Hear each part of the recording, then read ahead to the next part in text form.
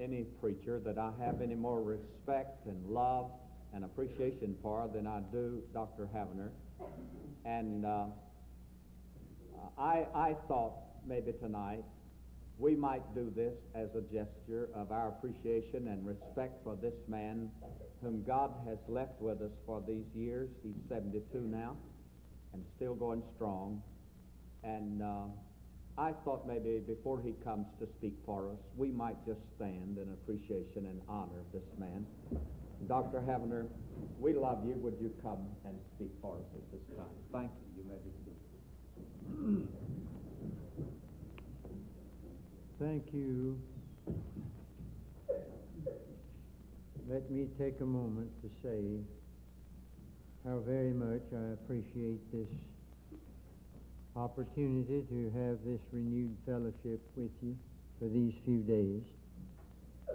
I have come at a particular and peculiar time in my life when at 72 I have to readjust and start over, as it were, and it's exceedingly difficult. As you know, Ms. Havner was with me before when I was here and was with me for 33 years all over the country.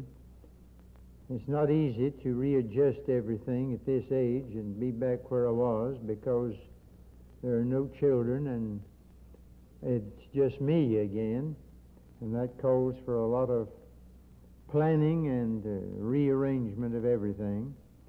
It's been good to be with your pastor again, and I want to say how much I appreciate the fact that he and Brother Darrell and Brother Good over here and others seen to it every day that we went out together for the noon meal and sometimes for other meals.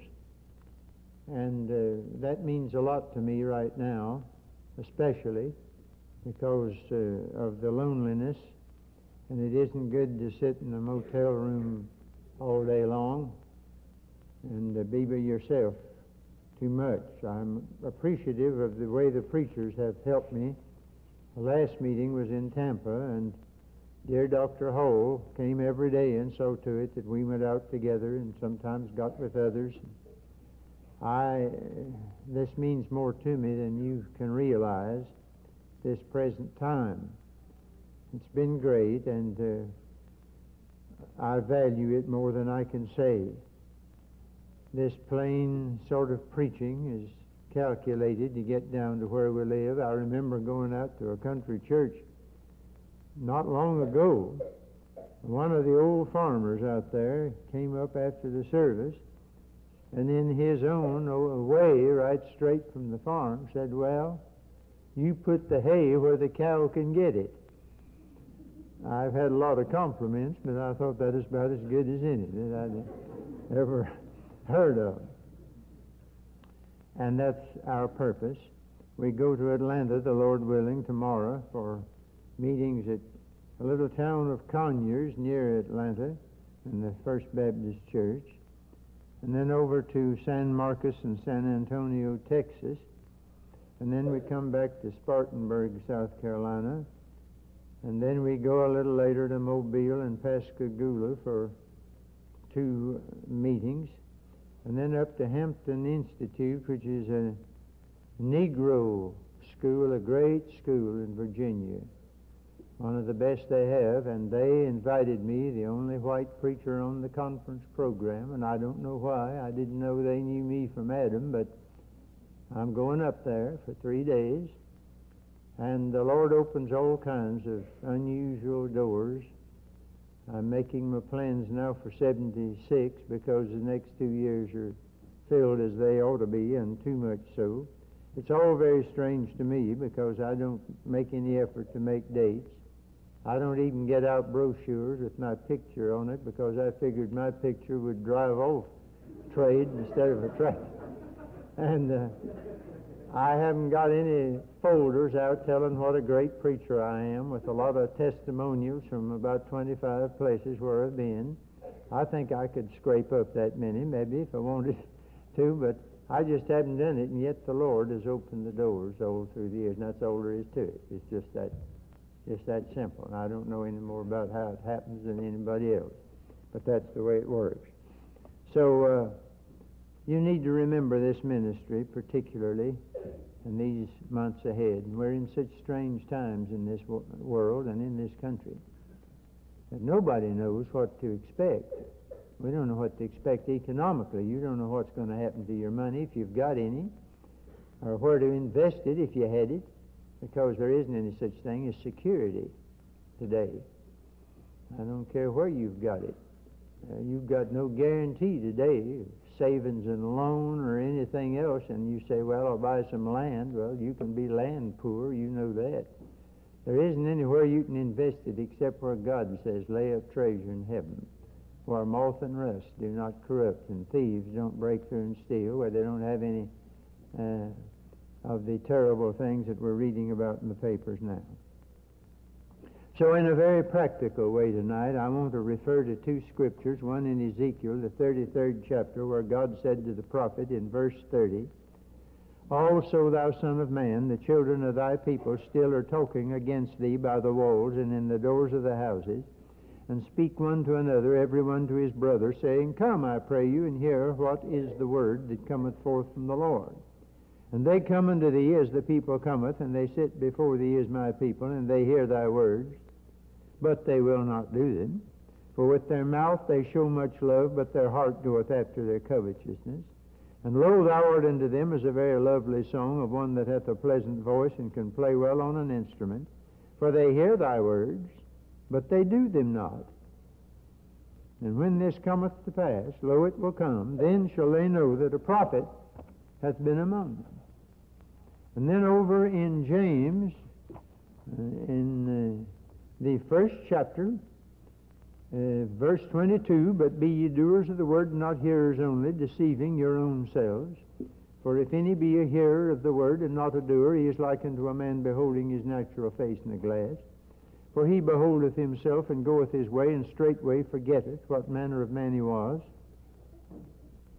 But whoso looketh into the perfect law of liberty, and continueth therein, he being not a forgetful hearer, but a doer of the work, this man shall be blessed in his deed. Now you notice there you have out of the Old Testament and out of the New these two parallel columns of truth. And as a capstone over both of them, I'd like to put John 13:17, where our Lord said, If ye know these things, happy are ye if ye do them. You see, I hope, the connection here. Ezekiel saying, they hear thy words, but they do them not. And James, be ye doers of the word, and not hearers only. And then our Lord says that the door to Christian happiness has two, it's really a double door, and both of them marked if. If ye know these things, happy are ye if ye do them. You never needed a dictionary when you went to hear the Lord. All that he said, generally, and as it stands in our Bible, is in monosyllables. I don't know of any simpler way to say this. If ye know these things, happy are ye if ye do them. There just isn't any simpler way to say that. You have the intellect, if you know these things. You have the emotions, happy are ye, and you have the will, if you do them, and that's what makes up personality. You have the head, if you know these things. You have the heart, happy are ye, and you have the hand, if you do them. Now, it doesn't say if you know these things, happy are ye, period. There's a lot of Bible knowledge today and a lot of well-taught congregations, at least much taught, all kinds of schools and conferences and churches. But I don't see many happy Christians. You don't either. Most of them don't look any happier, don't seem to be any more so than anybody else. When I say happy, I don't mean that slushy, sentimental happiness that ought to be spelled H-A-P-P-E-N-N-E-S-S, because it depends on what happens. It's the joy of the Lord that's in mind here, and it's a strange joy. It comes from a man of sorrows and acquainted with grief. It's a deep and abiding joy. You don't have to go around with a glorified grin on your face all the time. You have it sometimes and smile through tears. But it's a radiant and a victorious and a triumphant joy. The early Christians had it.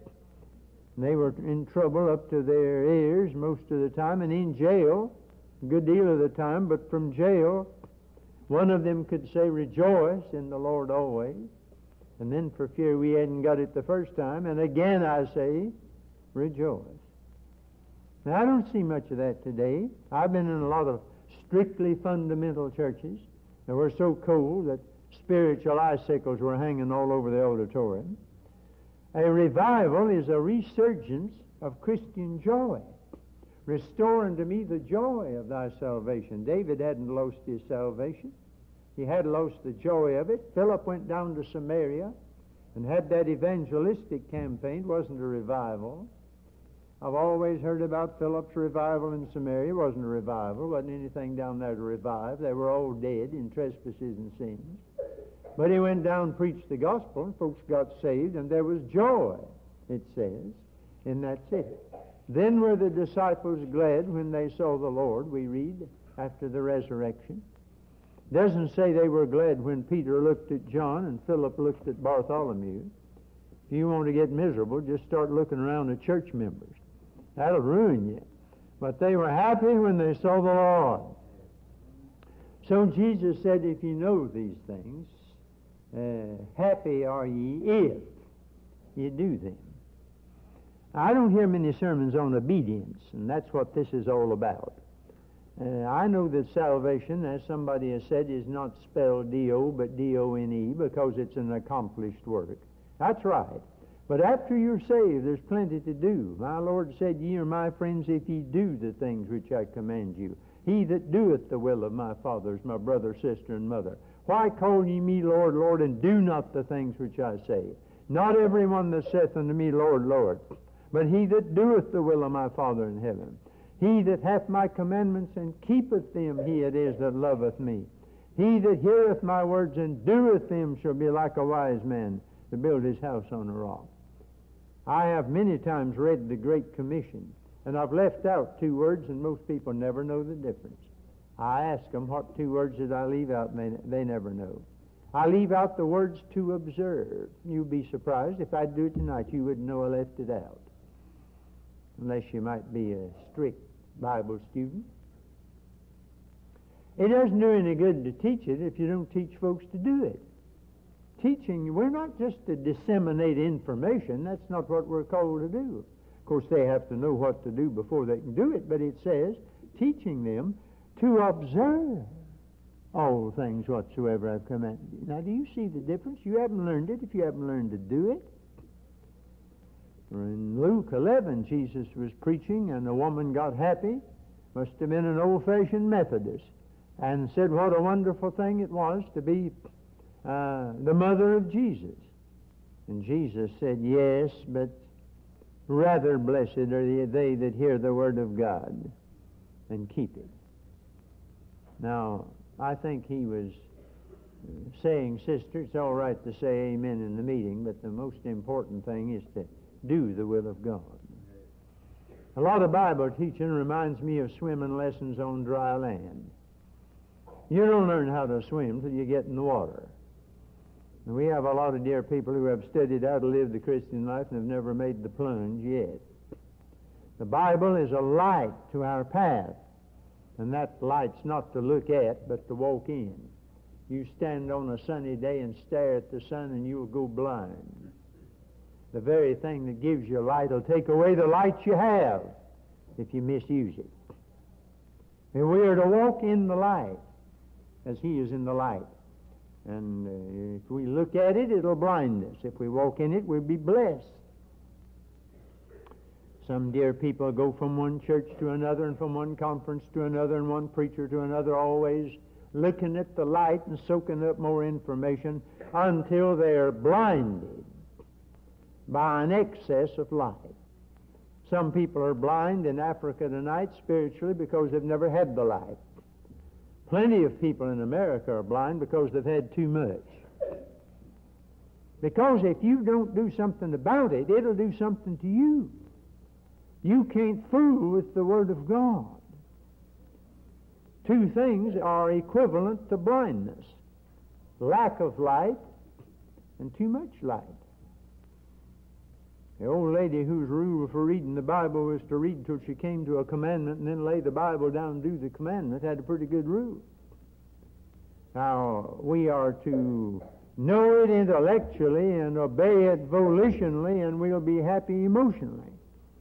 Some folks major on knowing and they become theologians, but there's not much joy with them. Others major on feeling and go in for experience, and they're more or less unbalanced.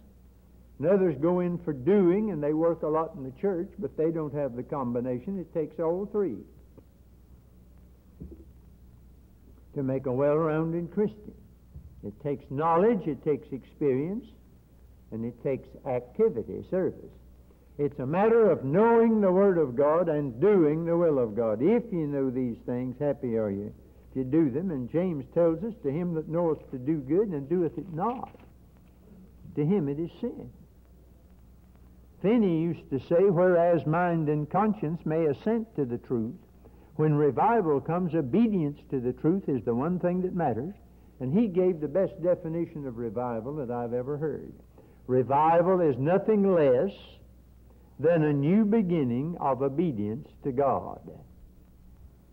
Now, I don't see anything in there about hooping and hollering and a lot of excitement. You may get happy emotionally, but that's purely incidental.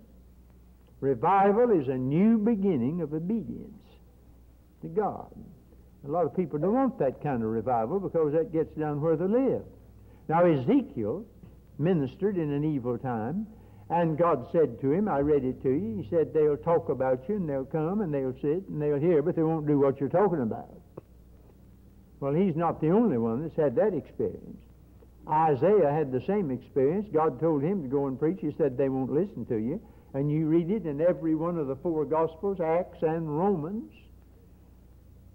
He said they won't hear it. James warns of the same evil, and I've never heard it quoted correctly. Everybody says, the Bible says, be ye doers the word, not hearers only, and they all stop right there. And that's not where the verse stops. The verse stops with deceiving your own selves. Don't you see what an awful thing that is? If you hear it and don't do it, you fool yourself. Let's get on with it. Self-deception. Now, sometimes you wonder, what good does this kind of preaching do? I've often wondered it. God said to Ezekiel, they won't listen to you, but you preach this way, and after you're gone, they'll have to say one thing, that a prophet has been among you. Has been among you. And that's the one ambition that I have. I don't know how much good my preaching does. My only ambition is to preach it so that after I'm gone, they'll have to say that a prophet has been among us. We're not here to make it acceptable. We're here to make it available. We're not here to see that they like it. We're here to see that they get it.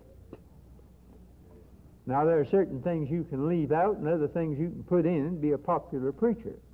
But Paul said to Timothy, preach the word. And then immediately he said enough to discourage him. He said the time will come when they can't take it. They can't endure sound doctrine, but preach it anyhow. Old Alexander White, one of my favorite writers of years ago, said these people will appreciate your telling when the Gospels were writ, and the meaning of Euroclidon and anathema maranatha and all other such useless information. But if you preach on such subjects as try the tone and temper of their lives, these religious people cannot bear to be thus instructed. Oh, what a statement from that canny old Irishman, Scotsman. He knew you preach on worldliness, and that a certain percentage of your crowd will get their little bucket full that very night, and they won't be back. They've had it because you dealt with their pet God, and so they won't be back anymore. Old Billy Sunday used to say, they tell me that I rub the fur the wrong way. I don't. Let the cat turn around. I've discovered that when the cat's going the right direction, I'm stroking the cat. When the cat's going the wrong way, the sparks fly. So I get encouraged when some folks don't like my preaching. Woe unto you when all men speak well of you. So God said to Ezekiel, you go ahead and preach it, and they'll know that you're a prophet after it's over. They'll have to say that. Beloved, the besetting sin of the saints today is hearing without doing. Now, they invited people to hear Ezekiel. They complimented him. His voice like an instrument. And they'll do it today. The centuries have passed, and dear folks come up and say, I enjoyed the sermon, which is about the worst thing they could say about some sermons because they aren't meant for enjoyment to begin with. You may do nothing about this book, but it'll do something to you. You can't go out that door tonight like you came in, because you've been exposed to the Word of God. And that's not Shakespeare, that's not Emerson, this is the Word of God. And the same sun that shines on ice and melts it will shine on clay and harden it. And the Word of God either humbles or hardens every heart that it touches. It always does something to you. This idea that, well, I don't think much happened this morning. Don't kid yourself. Truth that is heard and not acted upon is a dangerous thing because it has a reaction. The danger with a lot of movies is that they breed emotional drunkards. People go there and get all excited about what they see. And we have religious drunkards today, and Bible conference drunkards, and revival drunkards who go and get their souls all stirred up, and then they do nothing about it, and there's a reaction, there's a letdown, their muscles become flabby, and they lose their capacity for being aroused. We delude ourselves. We're in a time now when everybody can hear preaching anytime. When I was a boy growing up, it was hard to come by good preaching. Out there in the country, we only heard 2 sermons a month on the 4th Saturday afternoon and Sunday morning. Of course, some of them are long enough to last a month, but that's all you heard. Nowadays, one of the great problems that we're up against is that it's too easy to hear it. I heard Billy Sunday, but I had to go a distance to hear him, and now Billy Graham and all the rest of them are available anytime. The flick of a TV or a radio or a recorder, and you've got it. Well, now, there are wonderful advantages in radio and TV and all the rest of it, but there are dangers. There's the danger of overexposure. And we get used to it. It's a perilous thing. You can hear the best preaching there is today so easily. It doesn't mean anything much. And we become spectators. And it doesn't stir us. The Word of God is supposed to arouse you. You take a stimulant long enough, and you have to keep increasing the dose. A doctor's wife said to me some time ago about these wonder drugs, that the trouble is that people take them for every little pain they have. And then when they have sure enough trouble, sometimes they've developed an immunity to them. And they don't help them. When you bought an alarm clock and set it up there at the head of the bed and it went off, the first morning you came to with a start, but you keep on paying no attention to it and turning it off, and it won't mean anything. I see a lot of people turn off the sermon halfway through. They've signed off. I might as well have quit as far as they're concerned. They didn't get another word I said. It's easily done. And then we forget that we are not onlookers, we're participants. Jesus said, take heed how you hear. It's just as important how you hear. It's what you hear. Now, God forbid that you go out tonight comparing this preacher with any other. God never meant it for entertainment, and we're doing our dead level best to bring in the world, the flesh, and the devil today to make the gospel entertaining. It's the last thing God ever meant for the gospel to be, entertaining. And we've brought in this weird music today and a lot of other tricks that we say, well, people have to be entertained. No, they don't, not with the gospel of Jesus Christ. And it's a device that we think is necessary. You say the end justifies the means. The trouble is the means determines the end. If you use an unworthy means, you've spoiled the purpose before you've ever gotten to it. It's a perilous thing. God meant to prick our hearts with the message.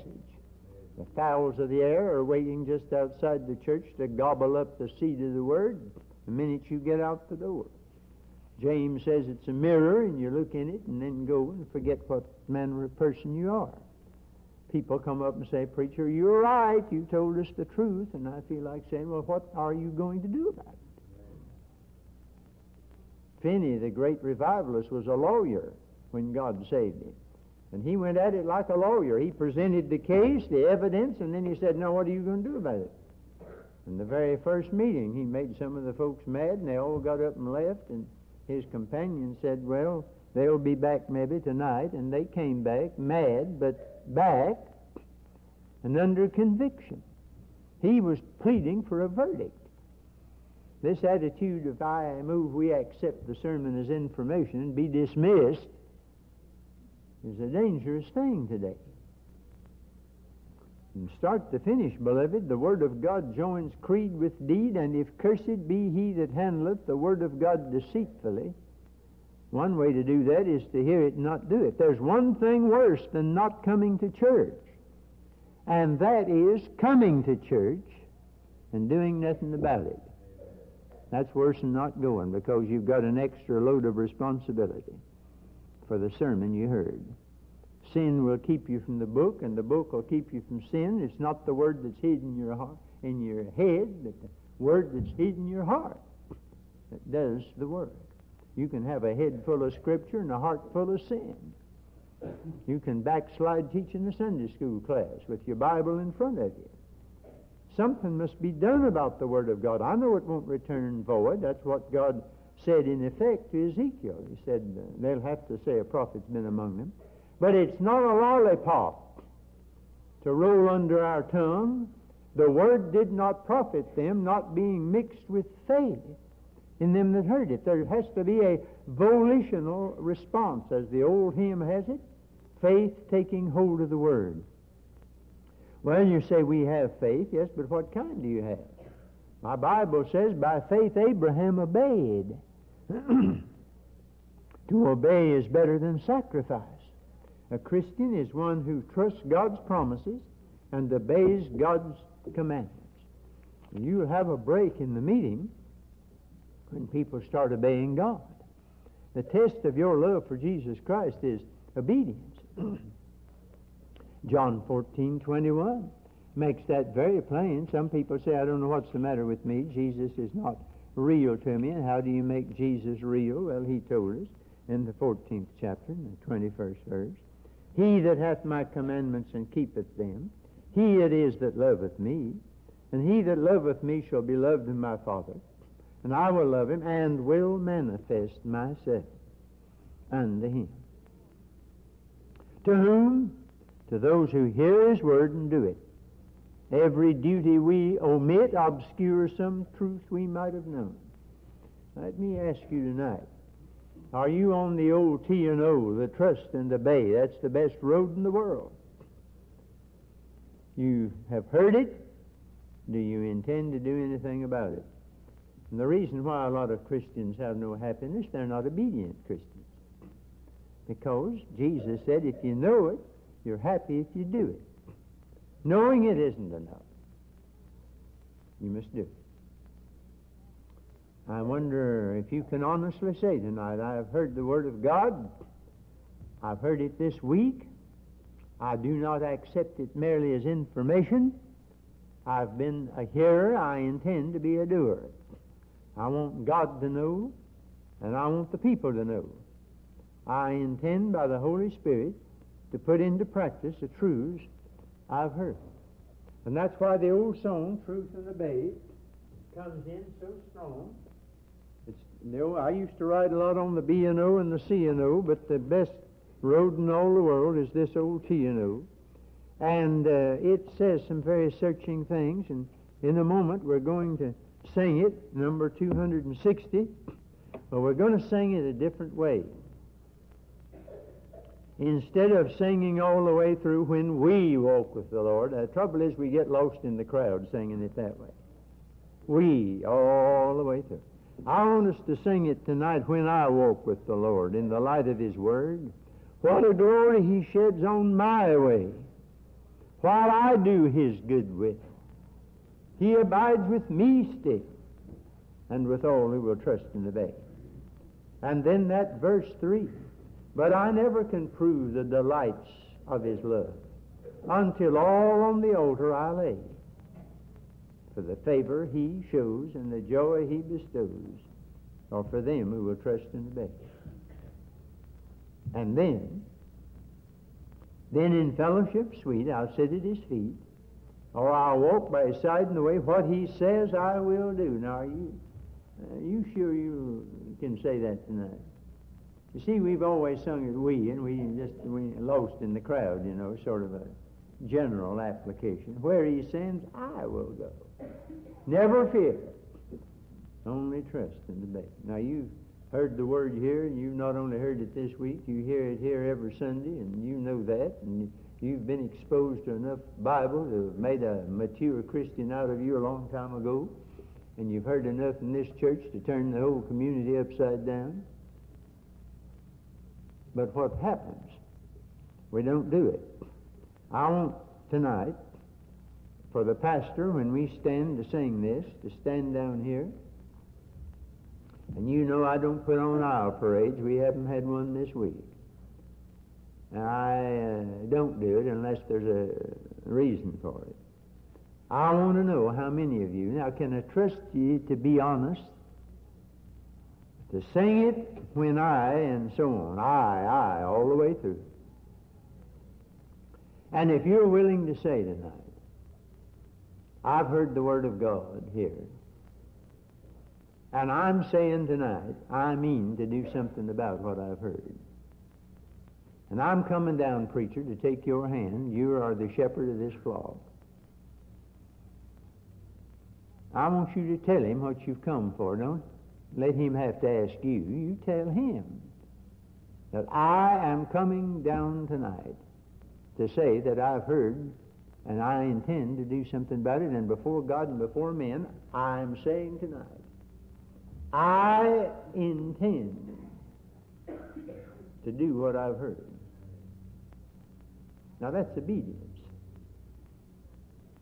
I believe you're a little bit too serious to dare to walk down here, as I've seen people do in the past, with a sort of a careless look and a mouthful of chewing gum, and shake hands with the preacher and go glibly out with no intention under the sun of doing one blessed thing about it. Don't you come that way. I don't want you to go out here worse off than you were when you came in. You sure will if you don't mean it. I'd rather have a dozen people come down here. Say, I mean to do. Now, if you can't, I won't condemn you. I'll not bawl you out from up here if you can't come. I'm not your judge. But do be honest about this, because you'll go out with a greater load of condemnation than you had when you came in if you do that. I want us to stand and have a word of prayer first, and then we're going to sing, and I want you to do what I have mentioned, if you will and can honestly.